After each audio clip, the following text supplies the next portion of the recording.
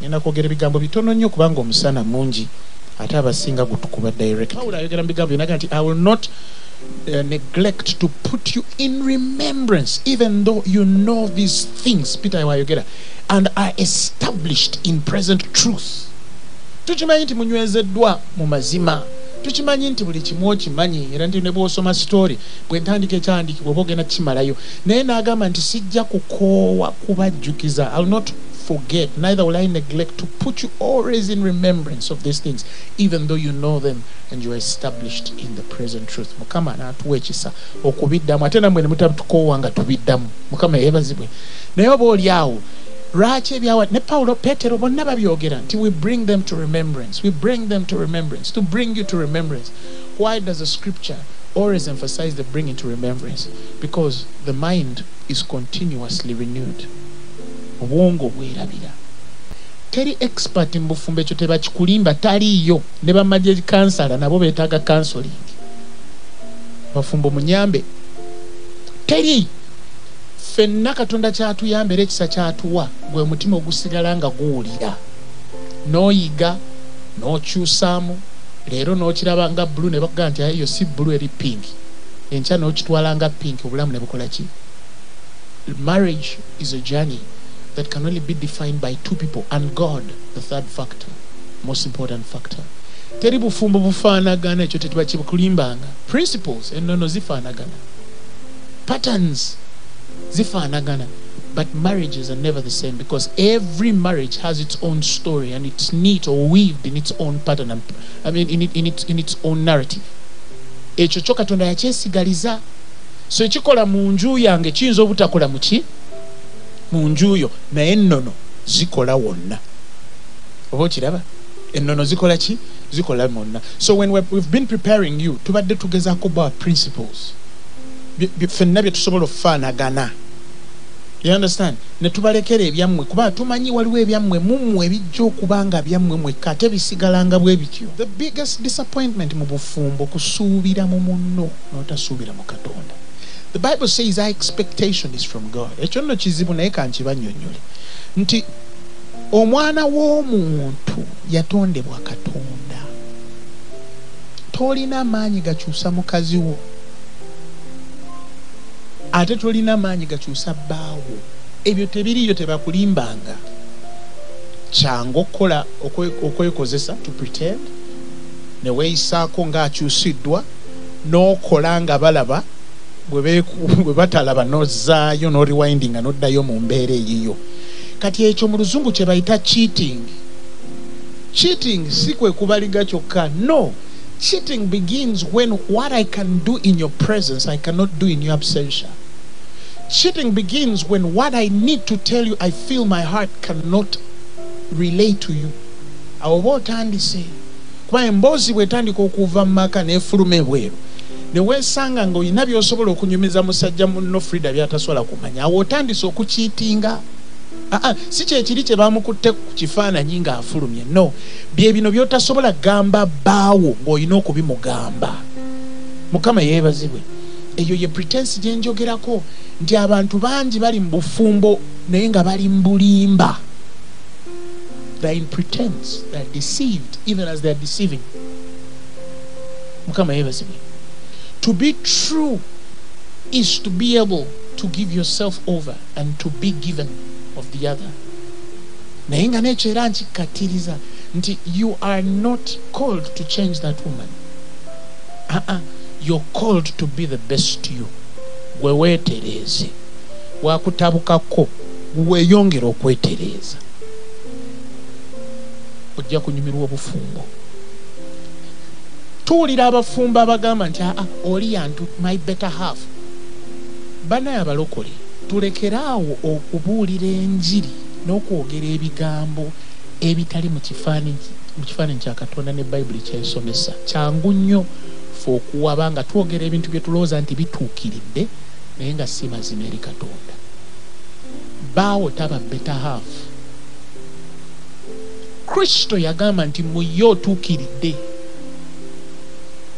Gw'okubeera kimu ne Frida tekitegeeza nti kati ofuuse mulamba.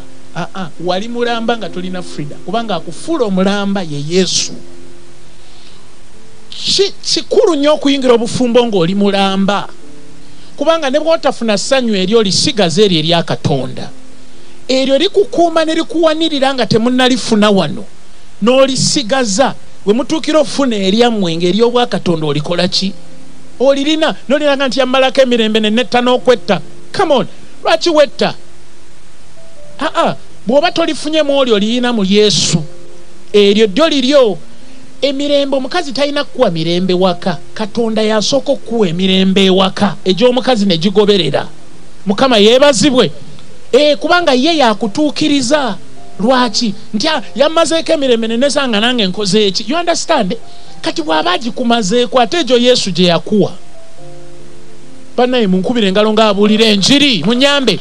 Are you hearing me? Your completion is in God. Your joy begins from God. Era ogenda kwekanga emirembe Kristo gy'akuwa myangu okuwa. Essanyu Kristo lyakuwa lyangu okukola ki? Kubanga teririiko gundi condition. Taga nti leero nkuwadde emirembe kubanga wakoze bwoti enkya sijja kuwa. Ye gyaffe gibeerawo emirembe gyonna. Mukama yeebazibwe. Weesanga nga ne bw'otalina kusaasira osaasira. Weesanga nga ne bw'otalina kuseka weesanga oseka wekka naye nga yasoose okukuba ki? Empisa eyo. You understand what I'm saying? Kati kyekifuula Katonda bwe bufumbo obukulemberwa Katonda. Nti he's the beginning of this, he's the author and the finisher, the first and the last. Batuga nti osembezanga Katonda mu bufumbo bwe. Ekyo bakitugamba naye otya. Nti eno yesooka relationship mwogerano. Nti as I live first unto God rather than any other person or thing, I promise you. You understand? Nti nsooka wa Katonda neryoka nkola ki? Nzijja wano mu kyaffe kino kuba kino bwe kifa.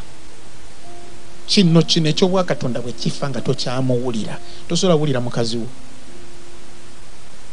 You understand what I'm saying?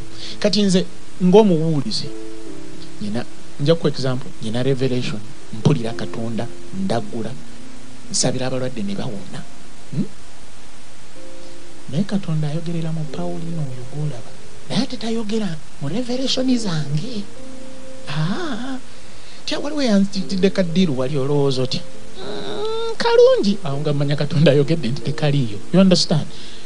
Katonda ayogerera mu bakazi banno. Deriki, Katonda ayogerera mu bakazi banno. Kino Ibrahimu Katonda kyamugamba nti wuliriza mukazi we. Kigambo ekyo kinene. Kuba abasajja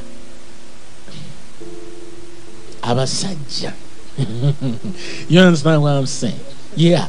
Owuli nze Katonda namusaba mpa ekisa era waliwo omukyala bwayogera nemanya nti ono si Pawulina, ono mulala, ono Katonda yayogedde naye ayise mu muntu ono, because eddoboozi lya Katonda terina kujjanga wo directly lwokka. Likewise oyawulanga nga Kasula ayogedde naawe from nga Katonda ayogedde naawe through Kasule, kuba wotta eddoboozi lya Katonda eriyita mu Kasule nolowooza nti ogenda disanga ku lusozi tolirisanga. Bw'olitta eddoboozi lya Katonda eriyita mu Frida nolowooza nti ogenda difuna kasozi tolirisanga. Kyobola abantu banoonya Katonda ku nsozi gwe bandiwuliridde mu bakazi baabwe, mu basajja baabwe. Lwaki? Kubanga yamunyooma, tafaanana Katonda. Perhaps alinamu emputtu. You understand what I'm saying? Naye ye bwe yakikola.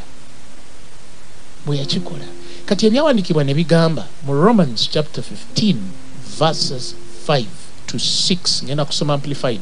Now may the God who gives the power of patient endurance, steadfastness, he gives the power of patient endurance. Yagumya mbufumbo. Are you hearing me?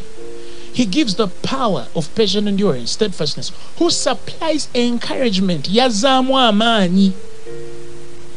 May he grant you to live in such mutual harmony and such full sympathy with one another in accord with Christ Jesus. Verse 16, that together you may unanimously with united hearts and with one voice to praise and glorify the God and Father of our Lord and Savior Jesus Christ. The unification of the heart and the voice. Abantu okubeera ekimu Nibaga nti abantu obo bafuuse omu, oba omusajja oyo n'omukyala oyo bali muntu omu. Emitima gikkaanya, eddoboozi likkaanya. And never forget, your voice defines your language. And your language is not your speech. Mu Luganda bagamba eddoboozi lyo lye livuunula olulimi lwo, ate olulimi lwo si yenjogerayo. Omuntu asobola okwogera ekintu kimu naye ng'ategeeza kirala. It's very possible. Asobola omuga nti nkwagala naye ng'ategeeza kirala. Asobola omuga nti nzija naye ng'ategeeza kirala. Asobola omuga nti tofaayo naye ng'ategeeza kirala. Bible egamba mu Genesis abasajja baayagala okuzimba tower eya Babel, if you remember Babylon. And they were going up, Bible egamba nti, and these people being, he says, and the earth then was with one language and one speech. Baali n'olulimi lwe lumu, baali n'enjogera ki yeemu. Naye Katonda n'agamba nti bano kye batandise okuzimba tewali maanyi gasobola kukola ki kukimenya. Ffe kye tusobola okugenda wansi kutta lulimi, kubanga bwe tutta olulimi Bible egamba ajja kulekerawo okuzimba.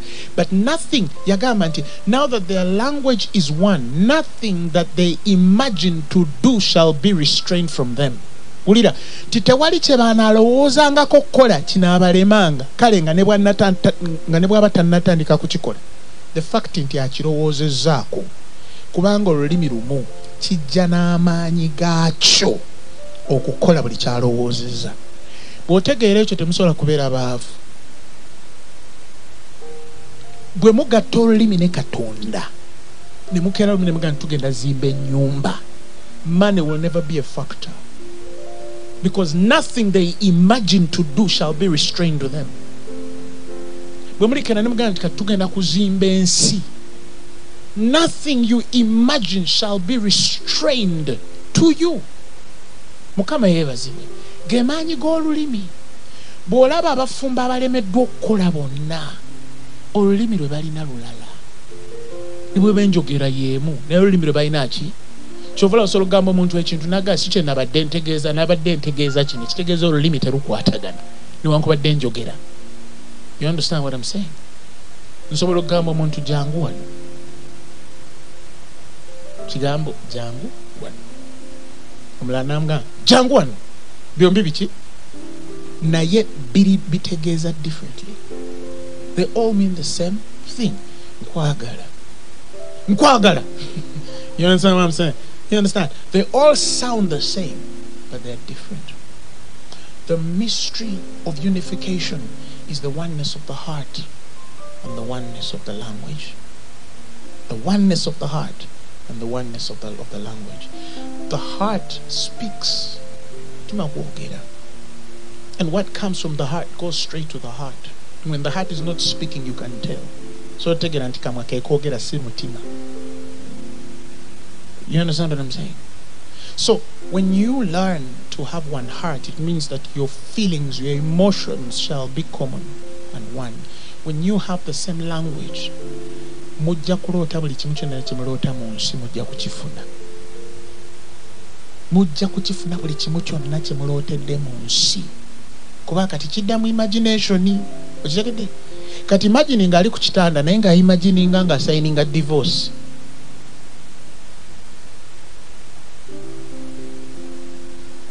Olulimi lwafa. That's why they're separated. The language died long ago. The hearts are not one. They don't agree. Hearts agree. They can two walk together unless they agree. Emitima gikola gikanya. Emitima gikanya. So when Paul is writing the church, he's speaking of that unification. And that's the unification I'm giving you today. That's the unification God is instructing you today. Praise God.